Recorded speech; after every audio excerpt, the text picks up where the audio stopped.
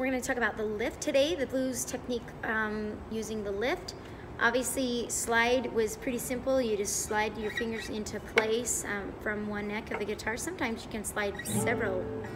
But in this technique, we're going to just do the lift.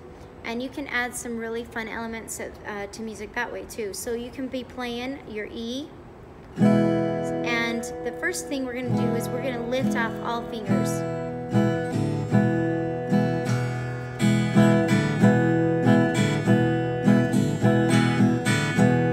So you just go ahead and just lift them off. And we can do it 1, 2, 3, 4, and 1, 2, 3, 4, and 1. Or we can do 1 and 2, lift, 1 and 2, lift, 1 and 2. So depending on where you want to put your lift, you can do that. The second way you can do it is you can actually just lift the first finger off of the first fret. And it'll take it to a minor chord. So this is what it'll sound like.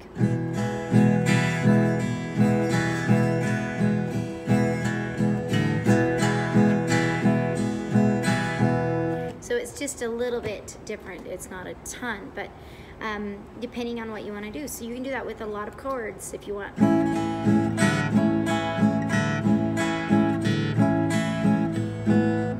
All right, and you can even do it with your bar chords, and you just lift your fingers.